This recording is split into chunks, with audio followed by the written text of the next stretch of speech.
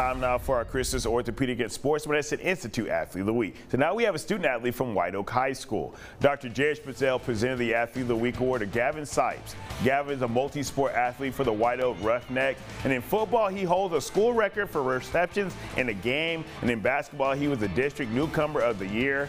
Gavin is a regional finals qualifier in the 4x400 relay and the area qualifier in the 400-meter dash. He's taking care of business in the classroom as he is the valedictorian for the senior class. He's in the National Honor Society treasurer, along with the area qualifier in 3 different UIL subjects.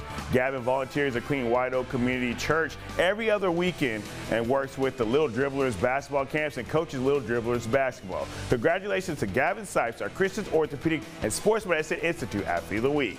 Know someone you'd like to nominate for Athlete of the Week? Go to our website, ktk.com, and click on the Athlete of the Week link under the sports section.